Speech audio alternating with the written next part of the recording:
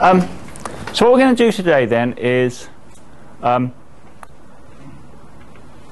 first reflect some on how to understand the relationship of Kant's ethics both to utilitarian ethics and to sort of standard paradigm deontology. And then talk a little bit more about objections both to Kant's view and to standard deontological views.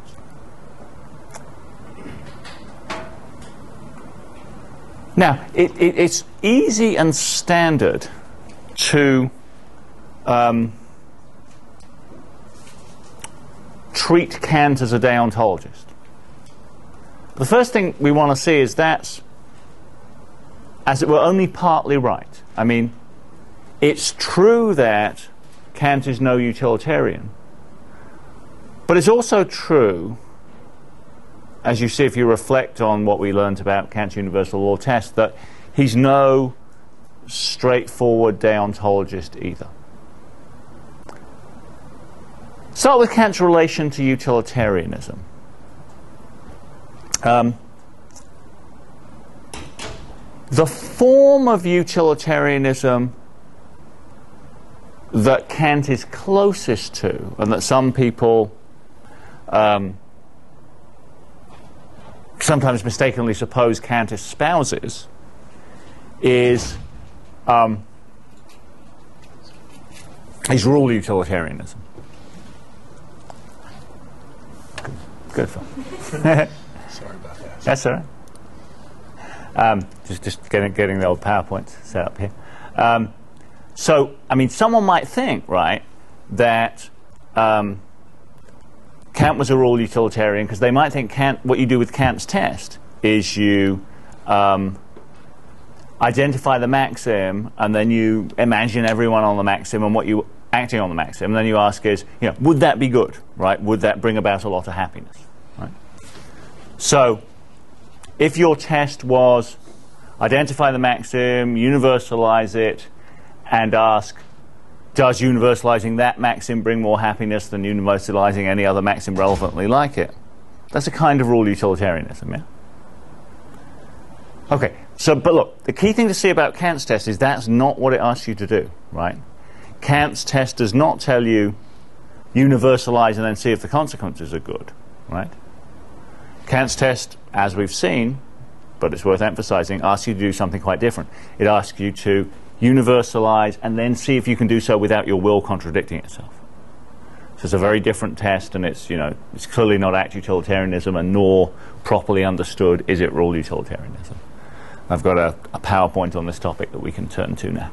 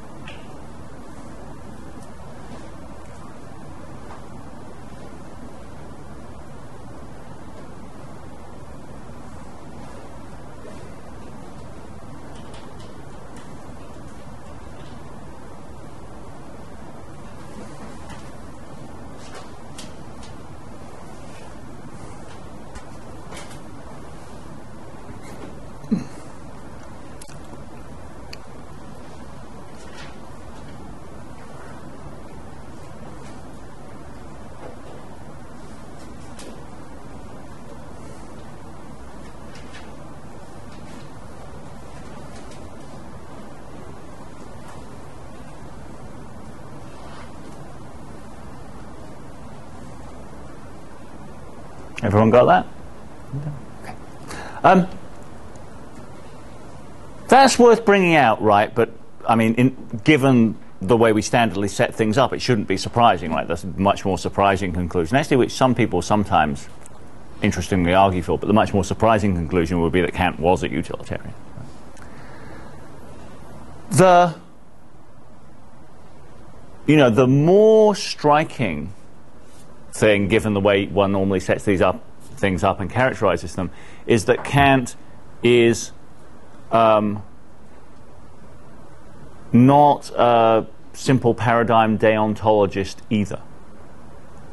Remember our paradigm of deontology. So the deontologist, so understood, is the person who thinks that morality consists of a number of simple absolute rules. Never lie, never steal, never break a promise, stuff like that. Right? And the way we set it up initially, that sort of view is kind of the natural contrast with utilitarianism. It's striking then that Kant, on reflection, doesn't really seem to be a straightforward deontologist either.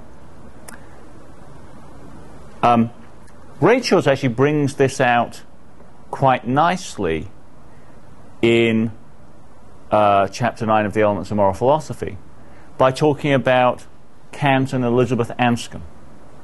So Elizabeth Anscombe was very celebrated 20th century philosopher, right? And the thing about Anscombe was she really was a deontologist, right? She subscribed to a kind of deontology that had its roots in her Catholic upbringing and strong Catholic beliefs. Right? So you'll remember in that chapter what Rachels begins by talking about is Anscombe's opposition to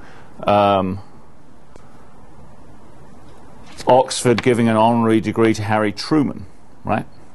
On the grounds that, in ordering the dropping of the atomic bombs, Truman violated absolute moral rules, right? And you couldn't justify, violating these absolute moral rules on the grounds Truman would have given, right, that it had better consequences. Then, though, in section 9.3, Rachels turns to Kant sort of attempting to justify an absolute prohibition on lying, and to Anscombe's criticisms, right? The most striking bit of this it's the first paragraph on page 130. I'll read the second half of that paragraph after sort of the formulation of the bit of reasoning involved. Rachel says, although Anscombe agreed with Kant's conclusion, she was quick to point out an error in his reasoning. The difficulty arises in step 2. Why should we say that if you lied, you would be following the rule, it is okay to lie? Perhaps your maxim would be, I will lie when doing so would save someone's life. That rule would not be self-defeating. It could become a universal law. And so by Kant's own theory, it would be all right for you to lie. Categorical imperative is useless, Anscombe says, without some guidance as to how to formulate the rules. As some of that I want to come back to and contest in certain ways a bit later. But what it does sort of usefully bring out is the idea that Kant's universal law test is unlikely to generate absolute rules, right? Why is that? Well, consider the kind of action you might think about, like lying, right? According to Kant's test, what you have to do is figure out what someone's maxim is. And there are very different maxims that someone could have for telling a lie, right? They could have the maxim of lying whenever it will be to their advantage. Maybe that one would be self-defeating. But it's very different to have the kind of maxim that would be involved in this famous case that Kant discusses in an essay Rachel refers to, the maxim of lying when it will prevent someone from being murdered, right? It's quite plausible that you run Kant's test on, lie whenever it would be to my advantage, and it turns out that you can't universalize that without your will contradicting itself. But by contrast, you can universalize, I will lie whenever that's the only way to prevent someone being murdered. So, the first difference between Kant and standard deontology is, for Kant, interpreted in terms of the universal law test, unlike standard deontology, it looks like the details of the maxim matter, and it looks like there's more than one essentially different maxim that you could act on associated with any of the actions involved in these simple rules like lying or breaking promises or stealing or whatever it would be. The other difference is this, look. The standard deontologist, as normally portrayed, is, as you may say, pluralistic, right? Standard deontologist, that is, thinks there's, some number of absolute rules. You just got to obey all of them. Kant, by contrast, is, as one standardly says, monistic, right? In the sense that Kant has a single formula from which all the more specific rules are derived, right? Standard deontology doesn't have that. All right, so I've got a PowerPoint now sort of summarizing that, giving you the reasons why Kant's view does not really fit the paradigm of deontology.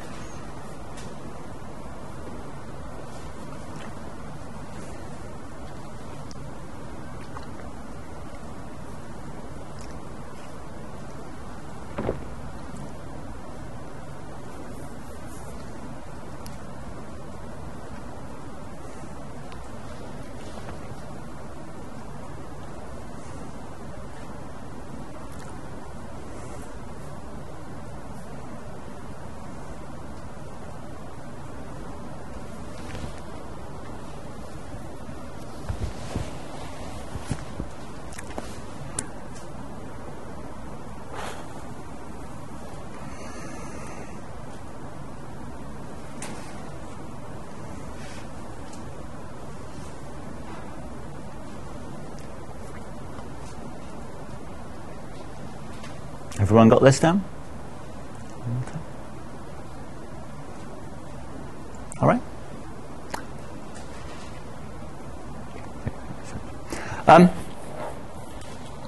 Okay, so now turn to the question, sort of, how adequate is Kant's account of the content of morality, right? How good a job does the universal law test do of determining what actions are right and what actions are wrong?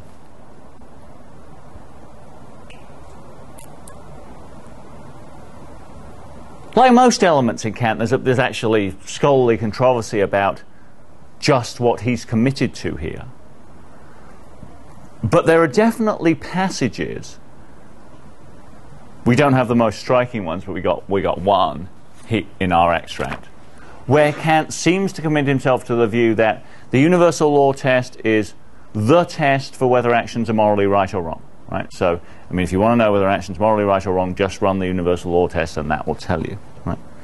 The bit in our extract where he says something like that is page 65, second paragraph, second sentence.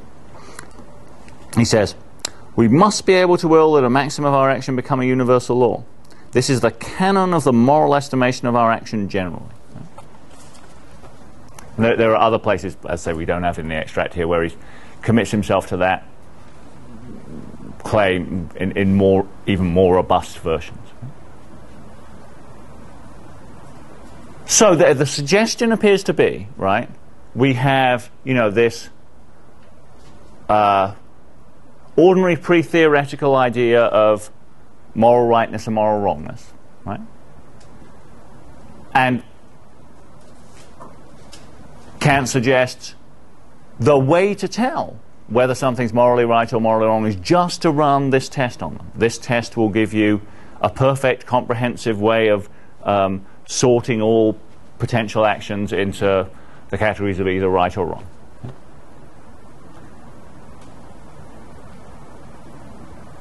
So if that's what Kant claims, is he right about it?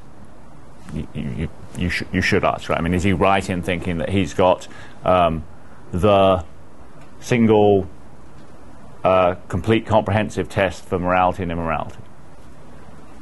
I want to suggest he's not right. I think there are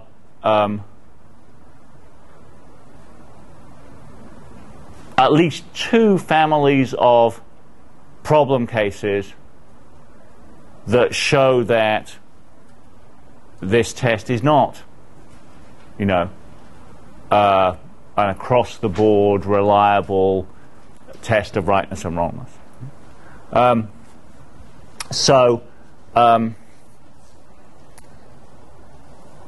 We can distinguish, as I say, these two classes of problem cases. I'll give you a PowerPoint eventually for this, but maybe I'll do them first, right? So look, the first kind of case involves what we might call innocent non-universalizable maxims, right? That is, action on maxims that seem to us morally perfectly fine, but which turn out to fail Kant's test. Here what you want is just anything which seems perfectly fine thing for a person to do, but it's just impossible for everyone to do it, right?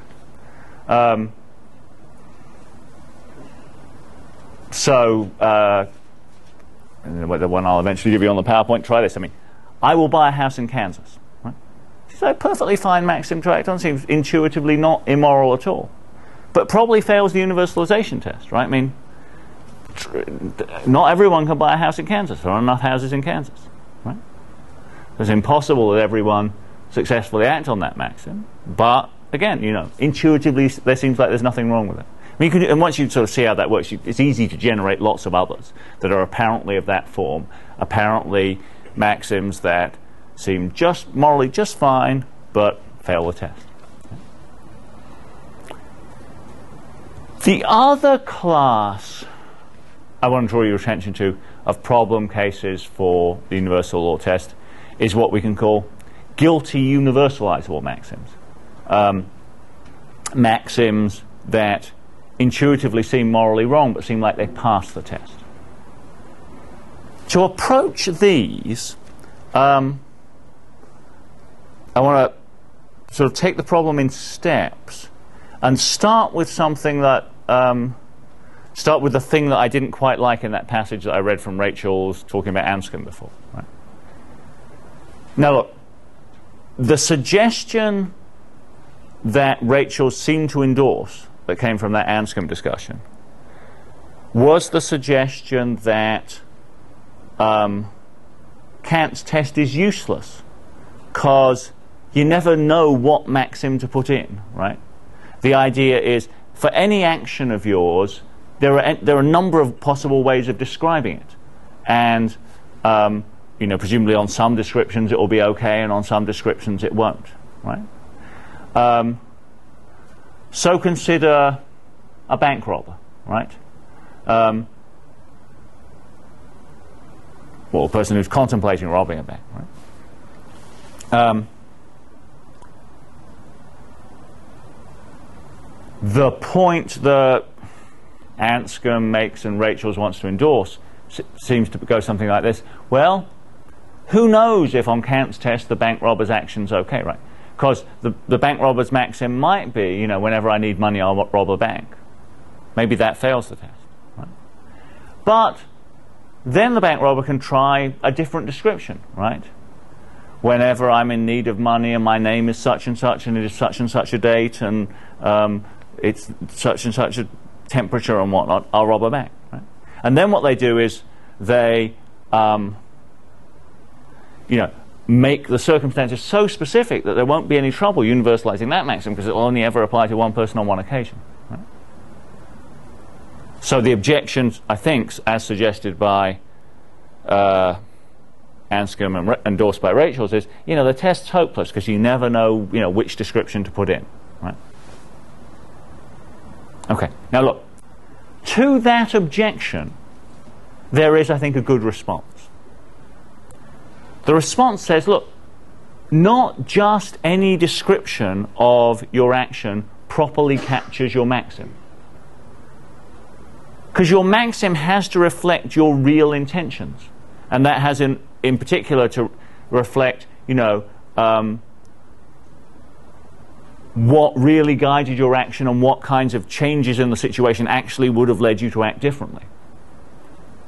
So the person responding to this criticism from Anscombe and Rachels on Kant's behalf says, look, the thing about the bank robber is the bank robber's maxim is not all this very specific stuff about, you know, it being such and such a day and such a temperature. Because the point is the guy would have robbed the bank anyway.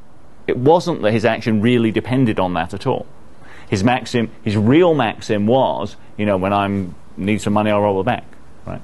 And you can tell that that's his real maxim by knowing that it really was not that he was superstitiously checking all this stuff and that was crucial to what he was going to do, right? He would have done it anyway.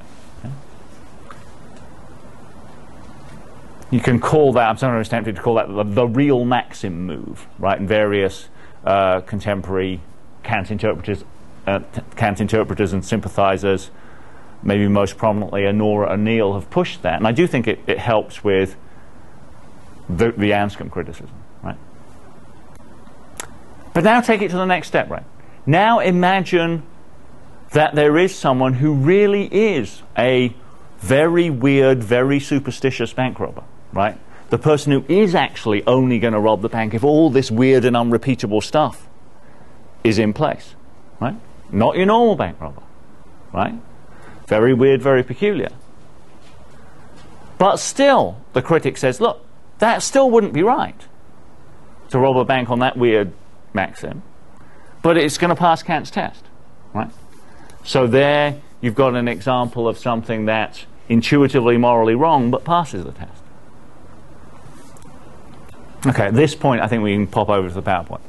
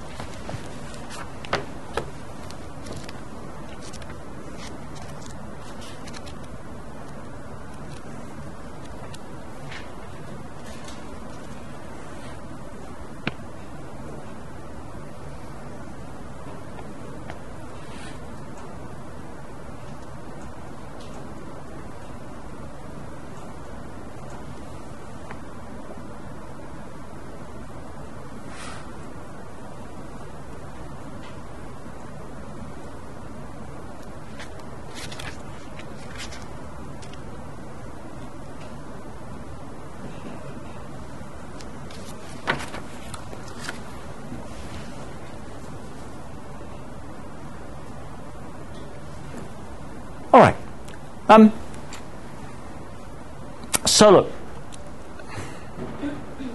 if you're persuaded, as I think you should be, by problem cases of that sort, I mean, you know, there's a good deal. I mean, there's a good deal more steps you could take in this debate before you were finally persuaded. But I think you should be. Right?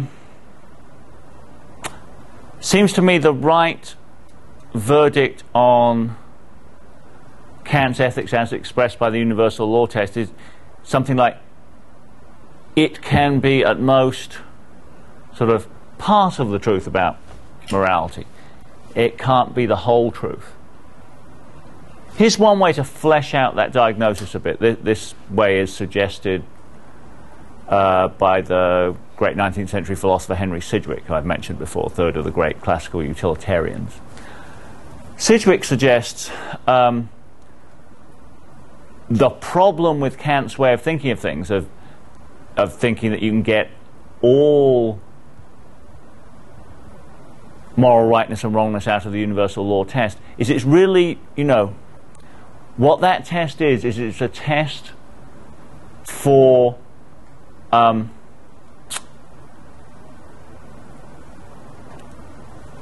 moral problem of people making special exceptions for themselves, right? The idea is you sort of fail, an action will fail that test if what you're trying to do is say, you know, I should be allowed to do this, but other people shouldn't, right? And Sidgwick suggests, well, I mean, that's one form of immorality, and insofar as it's good at catching that, then Kant's test has something clearly right about it. But Sidgwick suggests that can't be the whole story, right? You can't get the whole story about moral rightness and wrongness just from knowing that everyone should be bound by the same rules. You've also got to know what the rules should be, right? And that, Sidgwick suggests, that the universal law test doesn't properly tell you, right? I mean, it captures, you know, failures to bind yourself by the same rules as everyone else, but it doesn't tell you enough about what the rules binding on everyone ought to be.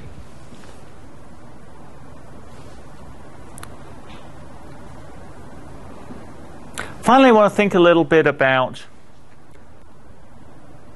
deontology, a standard problem for deontology, and the evolution of deontological views. Right? So the most standard kind of problem for deontology, for the simple deontology we initially introduced, is discussed by Rachels in section 9.4. It's the idea that rules can conflict, right? So the thought is, if there are this plurality of moral rules, you know, don't lie, don't steal, don't break promises, etc., right? You're going to be stuck because there will be times at which the only way you can avoid violating one is to violate one of the others.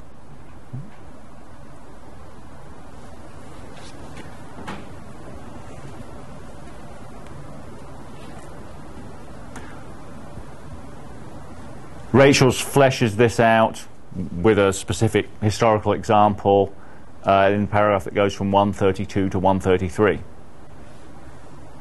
He writes, do such cases actually occur? There is no doubt that serious moral rules sometimes clash. During World War II, Dutch fishermen smuggled Jewish refugees to England in their boats, and sometimes they would be stopped by Nazi patrols. The Nazi captain would call out and ask the Dutch captain where he was going, who was on board, and so forth. The fisherman would lie and be allowed to pass. Clearly the fishermen had only two options. Either they lie, or they let everyone on their boat be killed. No third alternative was available. They could not, for example, remain silent or outrun the Nazis. Skipping a sentence, terrible dilemmas do occur in the real world. So, standard problem with simple deontology is, if you've got this, you know, this plurality of absolute rules, you've got a serious problem if you then encounter cases in which they conflict, right? In which the only way to, you know, follow one is to violate another. That, though, look, is not the last word in formulating deontology. Indeed, in some ways, the most famous deontologist, the 20th century philosopher W.D. Ross, explicitly did not hold his view in this simple deontological form. I mean, the history here is actually that there were sort of people who had a version of simple deontology, including the now very obscure 19th century philosopher William Whewell, right? They were criticized by Sidgwick in the Methods of Ethics in a way that convinced lots and lots of people, right? So then most philosophers of a deontological bent writing after Sidgwick, including Ross most famously, but others like C.D. Broad, thought we can't formulate the view in this initial version, we have to try something different, right? So here's how Ross's version goes. I'll give you a PowerPoint on it in a tick. But what Ross talks about is what are famously called prima facie duties, right? So the idea is that what we know is insofar as something is a breaking of a promise, it's wrong. Insofar as something is telling a lie, it's wrong. So we know that certain features of actions have a tendency to make them wrong, right? And that those are sort of the deontological rules as Ross presents them. But Ross suggests we also know that, you know, some actions have more than one of these features, right? And at that point, we have to weigh these features against one another, and we can't, Ross thinks, know with the level of certainty that we know that we know the rules of prima facie duty, what the right answer in those cases is, right? So if two prima facie duties clash, we just have to sort of balance them and use this judgment, right? But still, you get the deontology in the form of your supposed knowledge of these principles of prima facie duty, the principles that tell you that, you know, lying is a bad making feature, promise breaking is a bad making feature, etc. Right? You guys got that? Sort of. I'll give you my PowerPoint on it. Here we go.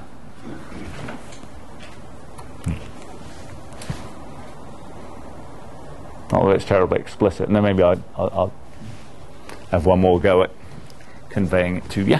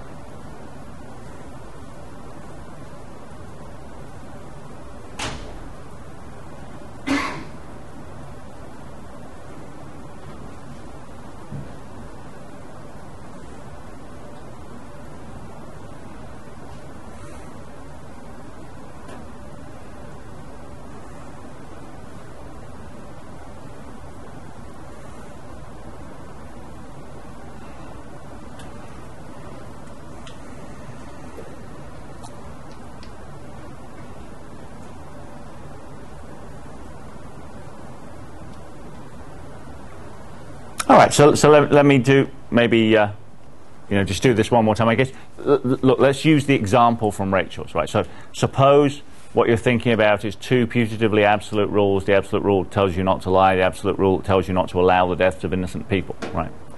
Then if you think about the case of the Dutch ship's captain from World War II that Rachel's talks about,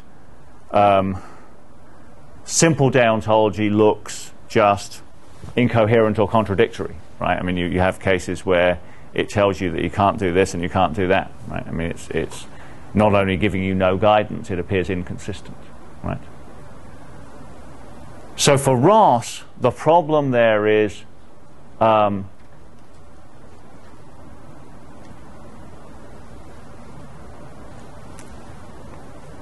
solved by changing the status of the rules, right? The rule no longer says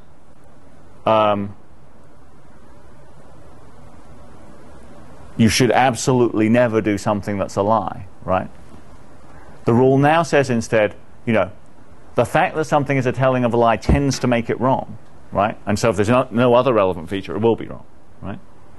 But the rule in that form allows for the possibility that the action is going to have more than one morally relevant feature and they'll have to be weighed against one another. So it doesn't generate contradictions in cases where there is more than one relevant feature and they point in different directions. Does that make sense? Yeah? It's odd, actually, that Rachel doesn't talk about that. I mean, I noticed that in this edition he has, in some ways, altered the discussion of deontology in Chapter 9, but there's still, my quick perusal of the index indicates no reference to W.D. Ross. His name does not appear there. Yes? When you said that Ross said you should break the status of one of the rules in conflict, are you saying that you have to like make an exception or put an exception in it, change it to have the exception to do the other thing? Change it to have an exception. Well, I think that, that's not exactly Ross's way of doing it, right? So it's not, so you might have the picture that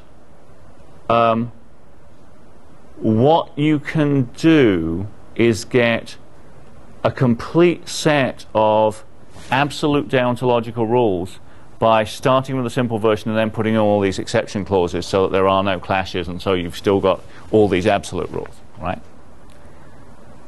But that's not Ross, see? Ross says, in effect, you stick to the relatively simple rules, right? And you avoid the clashes not by building in exceptions, but by changing the status. So they're not rules of duty, period. They're rules of prima facie duty.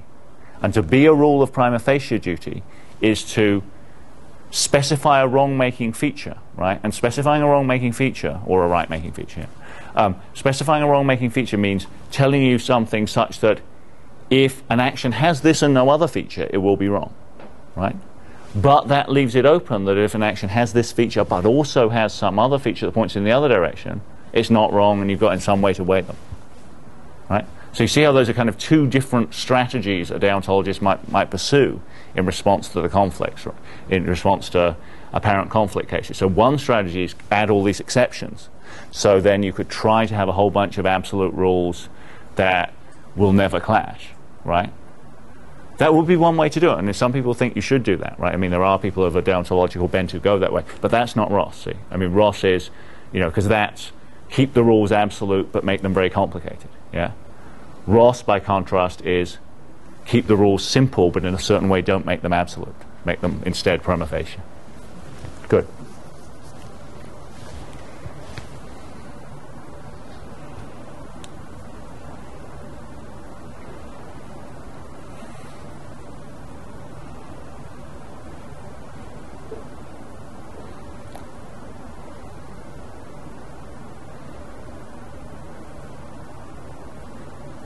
Anything else on this?